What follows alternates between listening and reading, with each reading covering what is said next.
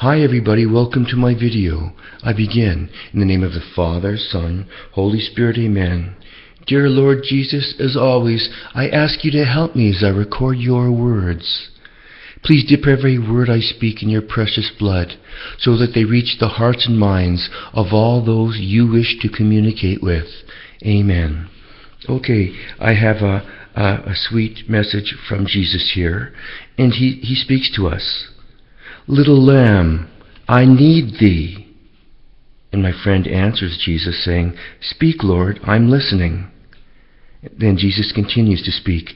I need you to tell souls about my thirst when I was upon the cross, of how I thirsted for them, how I wanted to quench my thirst for souls who would come to the eternal Father through my suffering.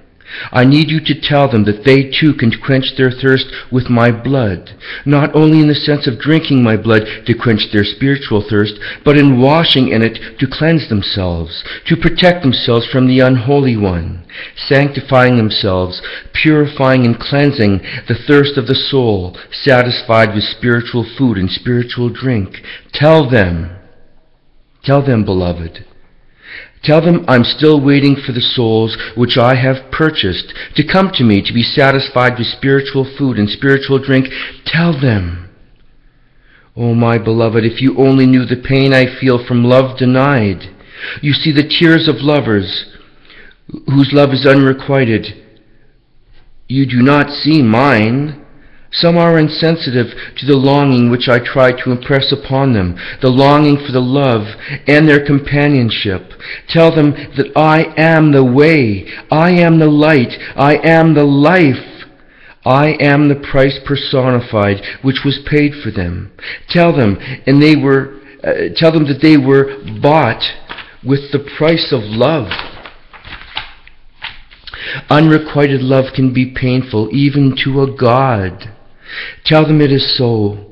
My open arms are aching for all those who are still turning away. My Father awaits for me to present them to Him. All those who do not come to Him direct, all those who do not accept that we exist, that we created them, little lamb, I need them. And Jesus continues, Console me while my blessed Mother, as in Mary, who instead of spending every moment of eternal time in beatific surroundings, as in heaven, spends it doing my work in a world which is dark with sin, in order to call men to my side. Tell them, so be it. And my friend has a note here saying, he answers some of the thoughts that have been going through my head concerning the anticipated Y2K problems, which are now so much in the forefront. Because this is an earlier message from December 31st, 1999, just before the Y2K happened. And my friend says, Lord, is there anything to be afraid of because of the beginning of the new millennium? And Jesus says, nothing but fear itself. The calamities to come will be upon you when least expected. Now that everyone is on a high, and some actually looking forward to disasters as a pastime, there is nothing really to fear but fear itself. Later on, much later on, there will be much to be concerned about, as in now. Those whom I wish to preserve will be forewarned. The faithful I will always look after, perhaps not in the way they want or expect, but I will, as I know what is best for them. Fear not, I am with you always. These words which were said a long time ago, said by me, still hold good. Fear not. I will be with those who want to be with me, to guide and assure them that my holy presence is their protection. My mother, as in the Blessed Mother Mary, who is mother to all of us, I continue, my mother to be their mother, and the protection of a mother will always be theirs. Amen. So be it. My friend says, Jesus continues, Praise be to our God, the Father of the faithful, the Creator, the Omnipotent One. Praise be to our Father now and forever. Amen. So be it. And once again, Jesus reminds us, as in so many of the messages that I have, that Blessed Mother Mary is also there for us. Jesus is saying, yes, He is the way. But if you absolutely have to, go directly to the Father. He just wants us. He just wants us saved.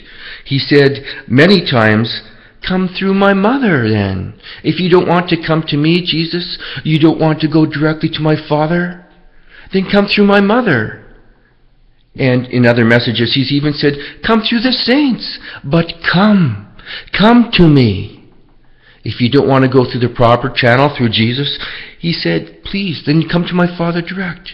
Failing which, come to my mother. Failing which, come through the saints.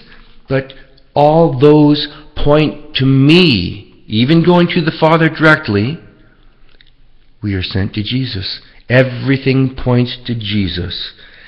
He's searching, He's seeking for the lost souls. He's so hurt. He speaks of His pain, his horrible, horrible pain from man's ingratitude for the ultimate sacrifice that Jesus made for us to save us. He purchased us. He purchased our souls and our sin by dying on the cross and suffering that horrible passion. He reminds us in so many of my messages, He still hurts. The saints have said in these messages how He suffers for you people, how He suffers, and we feel His pain too because we love Him and we're joined to Him. How His Mother Mary suffers for man's ingratitude. So many of us are lost. We're just living in this world from day to day doing our thing. We can't be doing our things. These are very important times. We must go back to the Savior. He's the pathway to heaven.